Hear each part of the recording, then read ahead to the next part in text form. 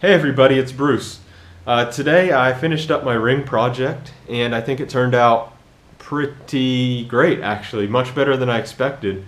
And I think it's probably my funnest project I've done yet. I've probably put in maybe 3 hours into it from what I read online and what people on the wood talking forum, wood working talk or something like that, they said that it's probably European beech, and I checked online and in the wood database or whatever it is, and it does seem like that's probably what it is.